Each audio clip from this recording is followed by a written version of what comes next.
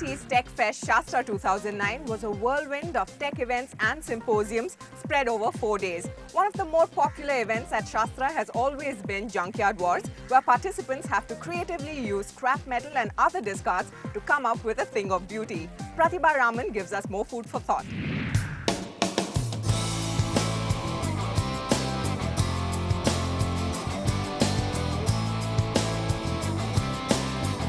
IIT Shastra is one of the grandest national student tech fest.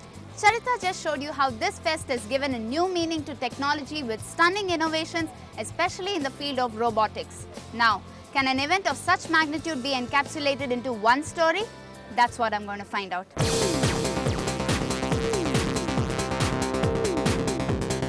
Shastra 2009 had interesting events with metallic objects and flying objects, some capable of great speed and others with great features. But how do these talented students from various parts of the country brainstorm and design these interesting models? It's not just about softwares, programming and automation. There's a great deal of imagination behind every creation.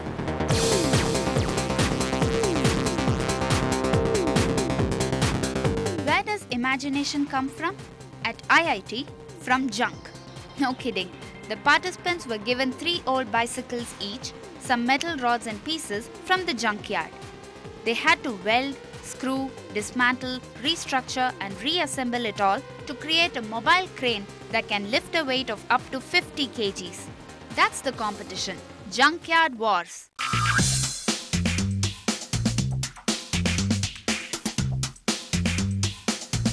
While 2 of the 3 bicycles helped in transporting the load, the third acted as a pulley to carry the load. The pulley's placement had to achieve the maximum center of gravity. This was crucial to carry and transport the load faster. Any miscalculation can lead to a breakdown literally.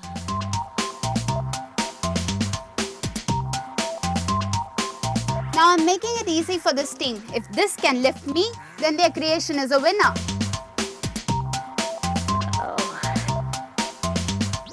Now that I've found a mode of transport, I'm heading to the next event. See you there.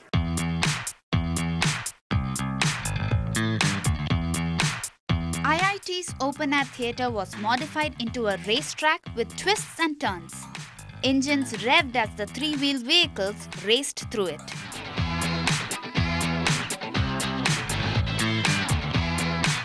You can see the fire in the participants as they steer their remote-controlled monsters through the track. The track is littered with obstacles, so with all that fire in their bellies, they still have to walk on ice. Now you know why the event is called Fire and Ice.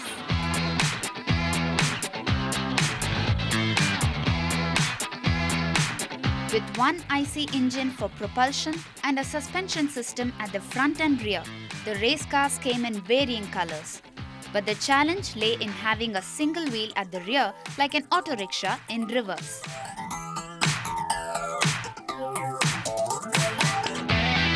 The most challenging part for us was that the alignment of the steering. We had to work on it for hours to make it into correct position so that we get good control over it. If there are slight changes for the distance between the right wheel and the left wheel, it can cause a lot during motion, maneuvering of the RC car.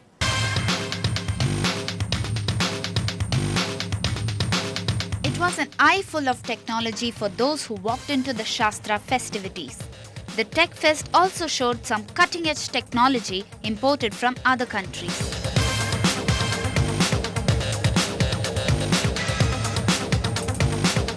One of the latest gadgets that IIT Shastra has brought in is the fog screen. Even though the source of the screen is water, as you walk through it, it feels cold but dry.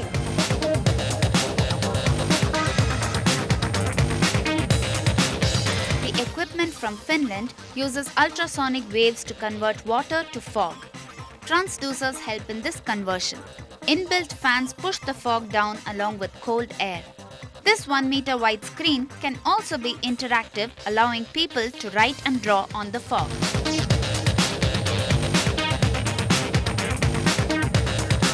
There is an interactive kit which comes in with the sensors which are placed on either corners of the screen, where the hand movements are being recognized through the sensors, and that sensor feed is given to the system, and that recognizes your finger as a pointer on the screen.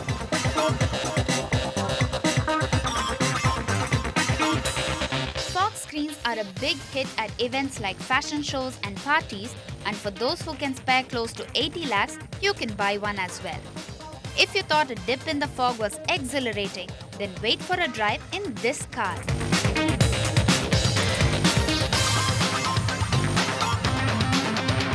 Go back to the future with these 5 IITians who are designing a vehicle meant not only for superheroes but also us lesser mortals who are fighting recession.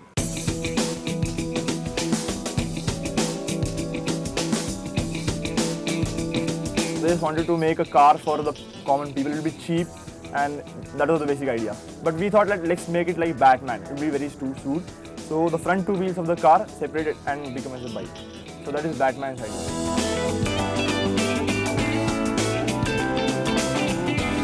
This is the bike part, this is the car part. But separating is very simple flange mechanical linkage. You separate these bolts and this bike part come out. Now these are the swing arms. These swing arms will swing one over here, one over there, and there will be a bike.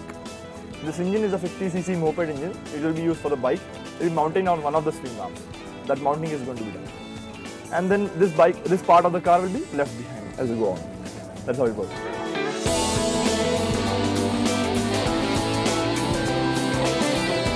With 4 days in hand, the 5 core members got together to design and build a car in campus from scratch. 2.5-inch pipes, 4 scooter tires, a car engine and a bike engine were welded and screwed together. Result, a kickstart vintage car quite unlike the fantasy car I imagined or even what Bruce Wayne aka Batman would have imagined. But unscrew the rear, the rods unfold to become an unusually long bike.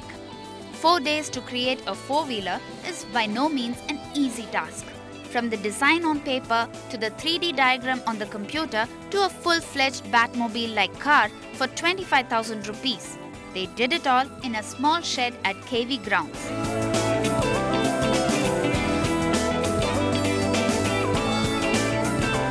After attending a tech fest like this, I believe in what these students believe in. If you have the zeal, you can engineer the impossible.